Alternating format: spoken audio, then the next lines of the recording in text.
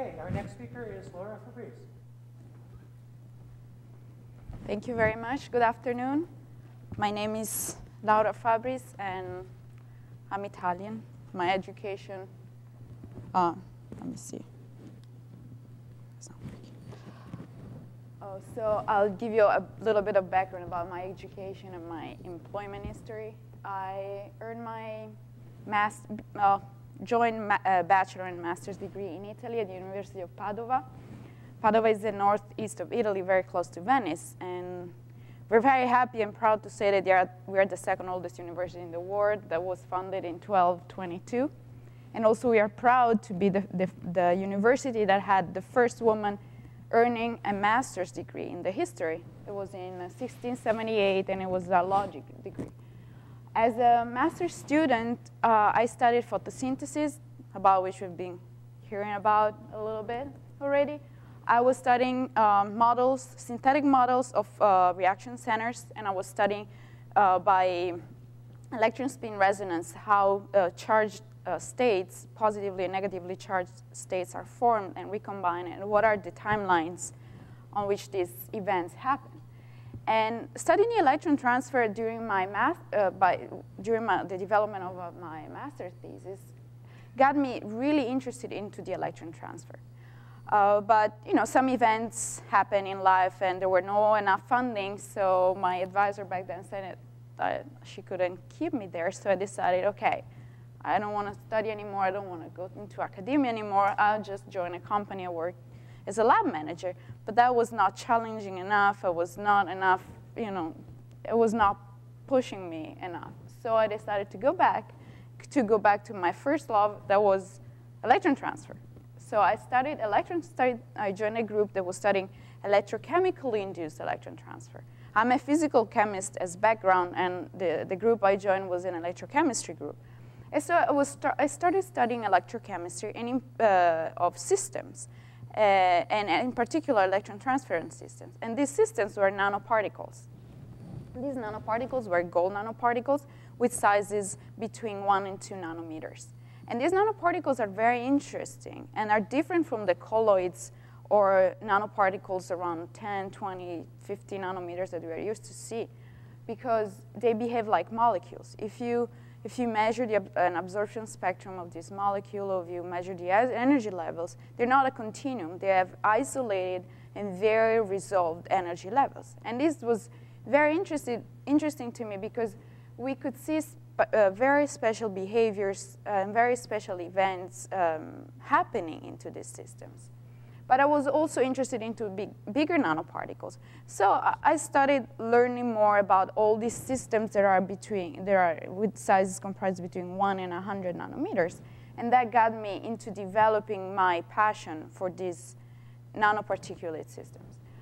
After earning my PhD in 2006, I moved to California. And I have to say something about choices of places. I didn't choose UC Santa Barbara because the campus was on the beach, although that was a plus, but because the Department of Material Science and Chemistry are very good departments, and I was very happy to work into that university, and I actually had the opportunity to learn a lot there. I joined the Department of Chemistry and Biochemistry, and I was working specifically on the development of biosensors using surface-enhanced Raman spectroscopy. Raman spectroscopy is a technique that discriminates among particles, among molecules, among analytes by studying the vibrations of the bonds that constitute the molecules. However, is a technique that doesn't allow us to detect analytes in small concentrations because of low cross sections of this particular phenomenon. But if we include nanoparticles in the picture, and we are able to deposit the molecule that we're looking for in close proximity to the surface of the metallic nanoparticle, then we can see enhancements in the signal that can go up to 14 orders of magnitude. So we use this technique for the development of these biosensors. In one case, we developed biosensors for DNA, and in this bottom picture here, we use just a very simple glass slide, and that was printed with peptide nucleic acid. Now, peptide nucleic acids are neutral alternatives to DNA, but have the same hybridization properties.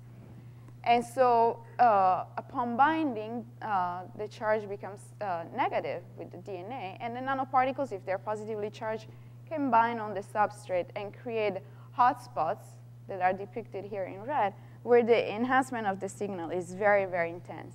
And this type of technique enabled us to obtain similar results to what is possible to obtain to the current and commercially available microarray techniques that are used for the detection of DNA. Later on, I developed a similar system that was featured in the cover of Advanced Functional Material for the detection of proteins. This method was very, very efficient into detecting proteins down to a picomolar level of analyte protein, and also was very useful to detect the single protein we were looking for, the single target, among a pool of very different proteins. And so if you think about using this type of sensors in complex environments, such as the whole blood or plasma, this could be a very useful method to obtaining this. One thing I have to say is that all my experiences in both educational and work experiences may appear very diversified and may appear not to have a line. I have not been the typical perceived scientist that has always followed a major topic. I went from photosynthesis to nanoparticles to biosensors. And it might look like that I didn't know what I was doing. But actually, that was really planned. It was for a choice that I decided to move around that way. Because I started with electron transfer in photosynthesis. And then I took that and I moved it as my background knowledge into the following step for my PhD. And then I acquired knowledge into nanoparticles, and I used this nanoparticle knowledge to go ahead and go forward into my postdoctoral studies. And this, and in analogy to this, all my past experiences are now put all together into my projects that I'm going to develop here at Rutgers. And I have to say that Rutgers is being a very nice environment, and I'm very happy to be here. And I'm actually much happier than I thought I would be. And so I think it's in a good way. I knew I would be happy, but it's really being much better than I thought. And this is due to all the nice scientists, engineers, all the collaborators, all the people that are around, from the students to the other faculty members. So the base of my research will always be nanoparticles. I will start studying nanoparticles, metal nanoparticles, gold and silver, because I have much more knowledge on them. I want to start from somewhere where I'm comfortable with. And then I'll move on with polymer nanoparticles eventually, probably quantum dots, but right now I want to focus on these systems.